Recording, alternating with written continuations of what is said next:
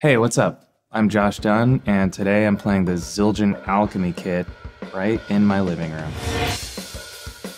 My first thought, sitting down at the ALCHEM-E kit, what an important part of the drum set the cymbal is. And so when you can incorporate a cymbal that feels so close to the real thing, I think that just adds to the experience so much. It makes you feel like you're playing real drums. I think an E-kit is so valuable in so many different circumstances. I started playing when I was a teenager, and we had 6 people in my family, and I know that it was loud and annoying, so having something that's quiet but sounds good to you is a win-win. I think the idea of an E-vault where you can swap out cymbals just by dialing a knob is unbelievable.